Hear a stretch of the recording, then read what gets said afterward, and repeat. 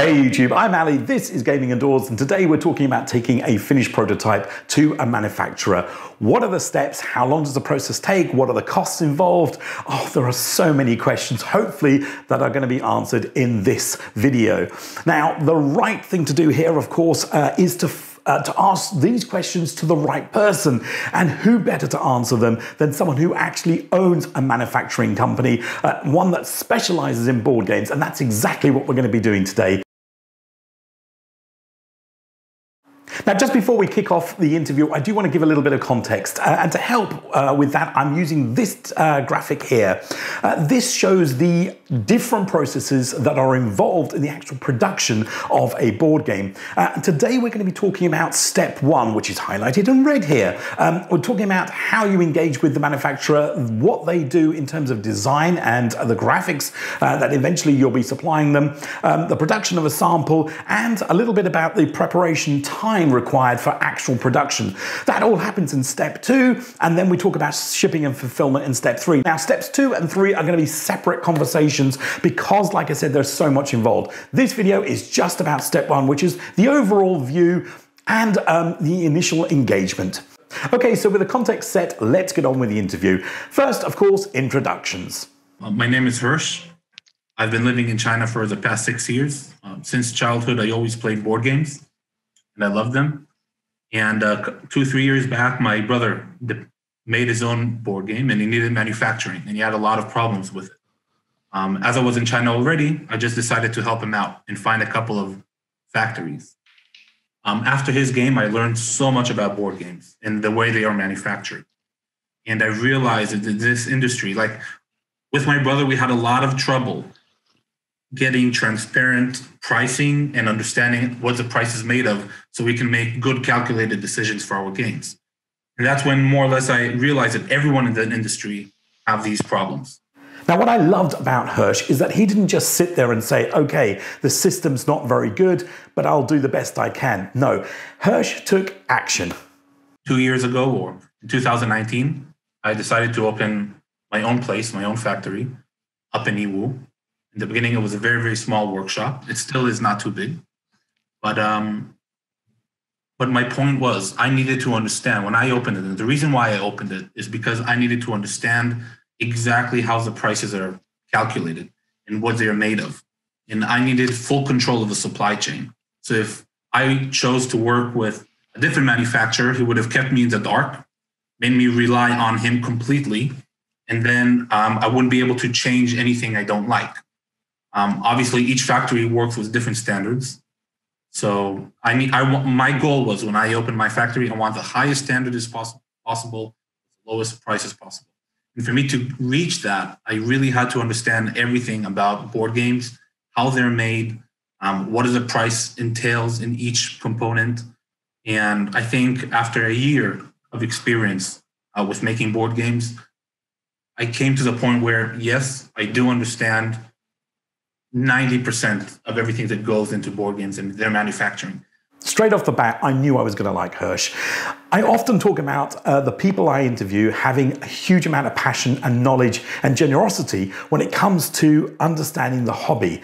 Hersh had that both about manufacturing and about the hobby, and that's what really appealed to me. He was able to tie together not just the business processes and the manufacturing processes, but the actual expected outcomes of what you would want as a hobbyist when it comes to board game production and actually tie them together really, really well. It's more than just speaking to someone in a suit. It was very much speaking to someone who loves board games and then has turned that love into a meaningful business, in effect, by producing board games for other people. Now, enough of that. Let's get on to the actual topic of engaging with a manufacturer. When should a designer actually reach out and speak to a manufacturer? I think it totally depends on the designers. There are two types of designers. One is like a lot of the Kickstarter designers who want to build their game as best as they can and make it grandiose. And they don't really care for the prices because they're not in the business of making money. They're only in the business of creating a beautiful board game that will leave a beautiful memory with all the other players. And then you have the other type of designers, which work for like big companies or even individuals that are getting into the business to actually generate an income from that game. And they need to make sure their game is as low cost as possible while maintaining the highest value or margins for their profits. So you have two types of designers.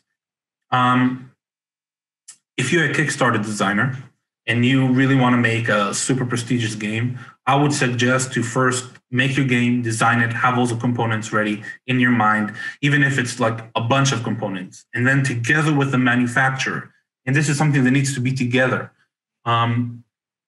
you get on a call, okay? Because through emails, it will never happen. But you get on a call and you walk through the components. The manufacturer will give you ideas of what you can, what costs the most, what you can change a little bit. If the size of the board games are too big, maybe makes them a little smaller. So after you have a list of components in your mind, before you make the art, or before you finish the art, talk to a manufacturer. Because then the manufacturer can really give you an idea. Change that board size. Sometimes people come and they say, and their board size is like 57 centimeters. But if your board is like so wide, we have to use a huge paper for it, and you lose a lot of money. So if you had the manufacturer on your side, before you started the artwork, the manufacturer would have told you, listen, make the board 54 centimeters, and it will be in the right price target, right? So after you have a list of components, before you do the artwork, that's when you should talk to the manufacturer. Just go over all the components to see that they all match your goal and the target that you have in mind for price.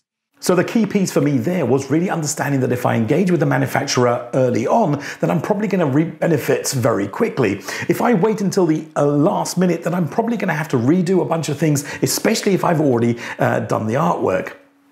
And what was really good to hear was that the manufacturer is willing to help, providing you turn up early. Now, that all said and done, is a manufacturer such as his own company, Hero Time, is that really the right place to go to for everyone? The minimum print run for a standard manufacturer is 500 sets. Some manufacturers start with 1,000, but then the rest is minimum of 500 sets. So if you want to just make a small print run for your game, for friends, yourself, your family, the Game Crafter is an amazing solution. The reason why they can do such small print runs is they have different machinery. So rather than using an offset machine, which is like humongous, right? And you got to make printing plates, and you got to install the printing plates and adjust the machines and adjust the colors, which all takes a lot of time and a lot of money. They have a digital machine, which costs like $1 million, yeah? And they can print like 2 pieces of that piece of art. Now, the digital machine and the offset machine work very differently. So in the digital machine, the papers will be a lot smaller. So if like in the offset machine, you can fit 78 cards, in the digital machine, you will be able to fit 18 cards. So there's a difference over there. But yeah, the Game Crafter, I believe at the moment is the best one I know for small print runs. If you want to go for like 500 and up, then a standard normal manufacturer can also help you out. Another reason why it's a little more complicated to make a game, because for the manufacturer, we need to make sure the art is correct. We need to go and make the plates. We need to install the machine. We need to print it. Then we need to take all the components, tune up the lamination machine or the poke oil machine, set it up, put the paper in. For us, making 10 sets and making 500 sets is the exact same amount of work. The only difference is we need to wait 5 more minutes for 500 sets. So it's really not worth it for a large manufacturer to take all these resources and just use them for 10 sets. Now, as I spoke with Hersh, it became very apparent that one of the things a manufacturer really wants to understand from day one is the likely cost of your end product. How much do you want to spend on actually getting your game built? And it's difficult for someone like me to be able to explain that. So I needed a reference point. I asked Hersh to help me understand what the likely costs were for different types of game. This is what he came back with as a response. So if you go to a board game shop, all the board games that have like multiple components, 6 and more components, like I said, the player boards, the main playing board, decks of cards, dice, wood components, maybe plastic tokens. Take, for example, terraforming Mars. Take, for example, underwater cities. all these large, now there's so many of them, yeah, but all these large games, they usually are priced in retail 55 to 60 US dollars. That's their average price.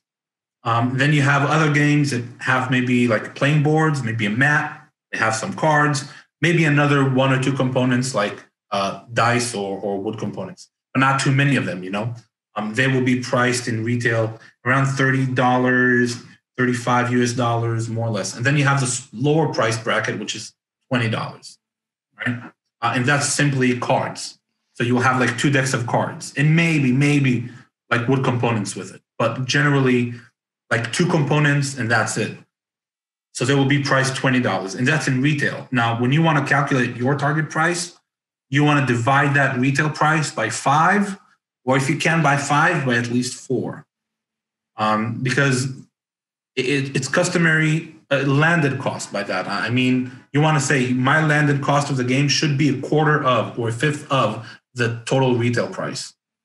And that's how usually large publishers work, because they sell through retailers and they double their profits, so their costs. So if the game landed cost them $10, they will sell it to the retailer for $20, and the retailer will turn around and sell it for $40. That's how it works. So you want to do it like fifth of the retail price, or at least fourth of the retail price. Now, that's big publishers, and that's why they're a lot more organized. Okay, but what if I'm going for a Kickstarter, for example, and I don't have a retail store? Are my costs equivocal there, or is there some difference? If you are looking at a Kickstarter is not there so much for the profits or for the money. He's more there. Obviously, there are big publishers that also publish on Kickstarter, and they're already more fluent with it. But then for the small little indie board games, they're there to publish a game, and they sell directly to the end customers. They don't sell through retail. So they can afford to have a higher cost per game while keeping the price reasonable at like $50, $60. But still, they shouldn't have a landed cost of more than a third, because they need to take into consideration the artwork that costs a lot of money, the fulfillment, the marketing, which was very expensive. So yeah, I wouldn't recommend more than a third of the final cost for the Kickstarter. For me, that answer was great. It gave me a good understanding of roughly how much money I should be setting aside for to budget for the actual production of my game, should I go down a Kickstarter route. Now, let's revert back for a second and talk about the engagement again. We talked about the fact that, or Hersh talked about the fact that he'd wanted us to speak with a manufacturer prior to the artwork being created, because then he can give some feedback as to how the board or the components may need to be changed in order to better utilize the time, the effort, the money, etc. in producing things. What happens if you don't do that? What frustrated him about turning up with artwork that already existed? Where was the problem in that? I have designers who send me a whole sheet with all their cards in it in one file. And then the sheet is messed up. And then I gotta render the whole file again, and I gotta take out the cards, and it's a lot of work, you know? And so it's not the right way of working. But then when the designer, because the guy who does the printing engineer, Yang Yuhua, his name is, he does the graphic design for your work. So once you send him, you send a card and you say, this card, I want 10 times. He will put it in the right way into the printing machine. Okay, so he does that graphic design. All you need to do is upload your art and tell me how many times you want that piece of art printed, and we will set it up. Because sometimes what happens, especially with offset printing, is you have color contrast.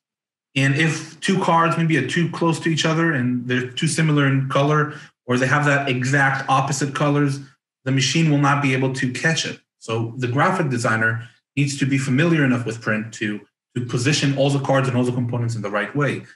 And you cannot expect, even for the big publishers, you cannot expect them to know how to do that work. That's someone who has been in the industry and has worked with offset printing knows how to do. Regular people do not.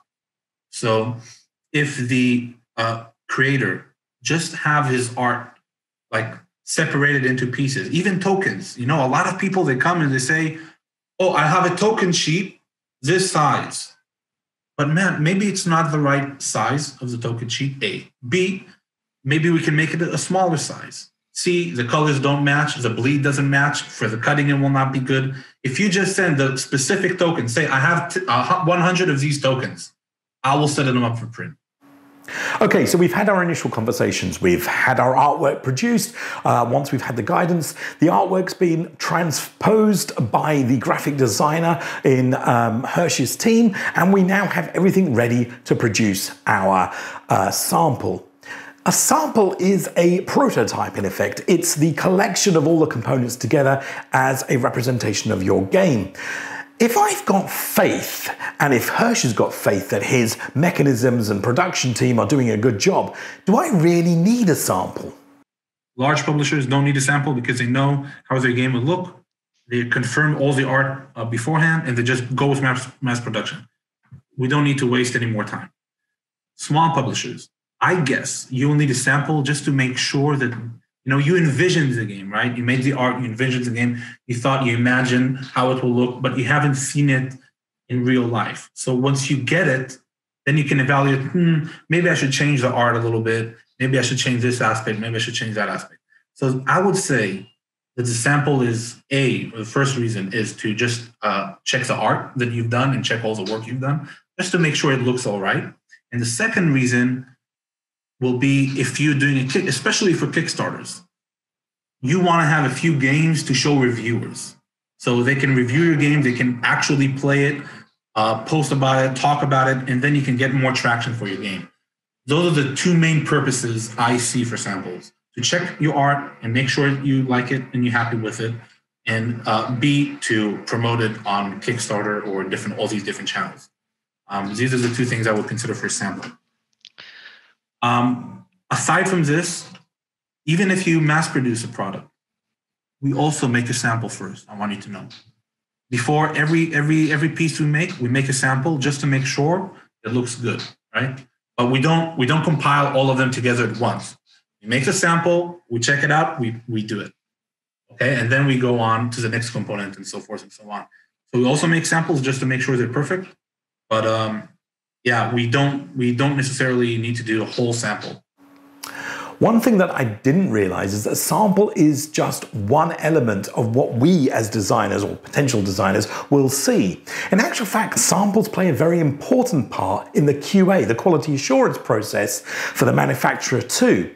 Hersh gave me an example of where, although the designer didn't know about it, Hersh and his team had spent quite a lot of effort and time and energy in trying to ensure that the quality of what they produced was absolutely spot on. Something that, like I said, the designer, I think, was completely unaware of. For example, we just now made a sample game for a new guy in the Netherlands. And he has some long tiles that he wants to use for his game. Now, we use high quality cardboard. But when I look at it, I've noticed that because of the length of the piece, it curls up just in the end, just a little bit by like a millimeter. Now, it's not a big deal, and many games have that curve, but through the sample, I understood, okay, in mass production, I got to do one out of two things. Either I got to press it with a drying machine, so I press it for like a week long, not a day long, but a week long, just to make sure it stays flat, or I got to use a much higher level quality cardboard. So through the sample, I learned what I need to do for the mass production so there are no errors in it. Now, just before I draw a close to this video, I want to cover some timelines. I did ask Hersh to give me an overview of how long things take, and that's a difficult thing for him to answer because, of course, it totally depends on the quality and quantity of components being used. But I did think it would be a good way of rounding this particular video off. This is what Hersh gave me as a response to the question, how long does the whole process take? From the time everything is ready, we have a conversation. It takes about 3-4 days for the graphic design to set up everything for print. After that, you have another 10 days for producing the sample. So altogether, the sample will take around 15 days, 10 to 15 days. For a sample, it doesn't really include wood components. Wood components are very expensive for a sample unless they're standard wood components. If you have wood components in a sample, it can take up to like 25 days. Plastic is not so problematic because we can 3D everything for the sample. And 3D is usually like 1 day. So It's funny enough. But yeah, like the printed components need up to like around 15 days to finish up for the sample. And so yeah, sample will be 15 days. We send to you the sample, that will be another 10 days until you get it. You confirm all the details. We change whatever needs to be changed. And then we move to mass production. So for those heavy games, like I said, like the underwater cities, even like Catan, and those pieces, we're looking at 30 to 35 days, especially if they're wood component rich. So if they have a lot of wood components and you want high quality wood, we're looking at like 35 days for the production in total. 30 to 35 days. Then if your game is like the kind of mid-sized game, like 3-4 components, even 5 components, you can look at 25 days safely. Within 25 days, it will be ready.